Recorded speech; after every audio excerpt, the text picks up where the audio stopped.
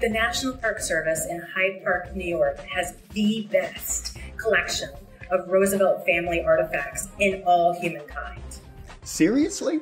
We're the nation's first presidential library, the FDR Presidential Library and Museum. And without question, we have the best stuff. FDR was the only president to work in his presidential library while chief executive. And I don't know about you, but the crowded desk makes me feel a lot better about my own.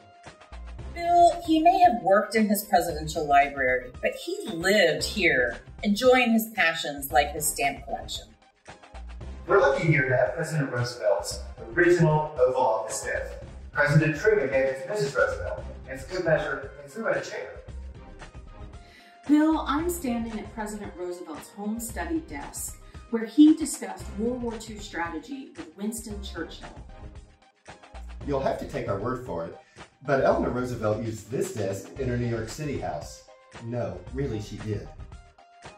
Bill, we have the real deal. We are in Eleanor Roosevelt's room at her authentic Valkill Industries desk. You know, Bill, at the end of the day, It's all Roosevelt history.